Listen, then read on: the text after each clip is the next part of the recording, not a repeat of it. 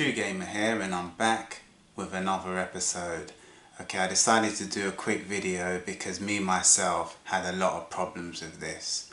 Okay, now if you're getting the error code on your hacked PS Vita, and it is error code NP-2068-6. What that is a two-step verification problem which you might actually run into whilst navigating and trying to access certain apps on your hacked PS Vita. If you was to run into this problem, guys, where you can't go into your trophies and sync them and go onto the PS store, don't fret, stay tuned to this video. Now this is a pretty straightforward exercise to execute.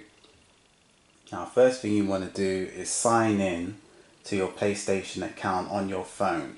Now this has a slight twist. Do not use the PlayStation app which you downloaded on the Google Store or the App Store. You want to use the actual website.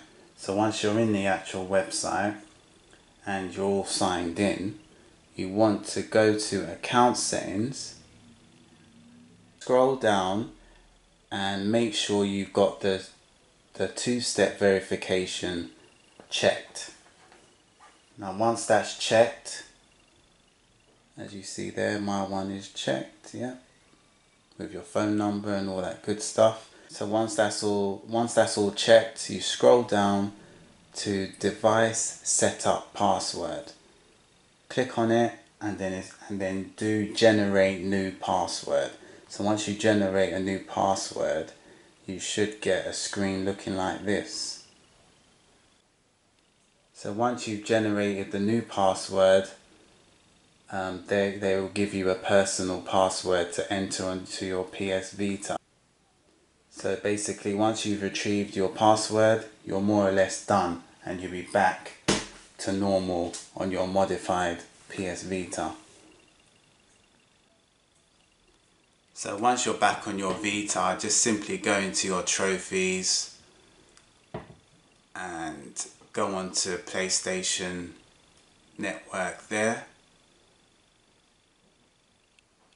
And then it's going to ask you to sign in where you left off from, and then you just sign in with the new generated password.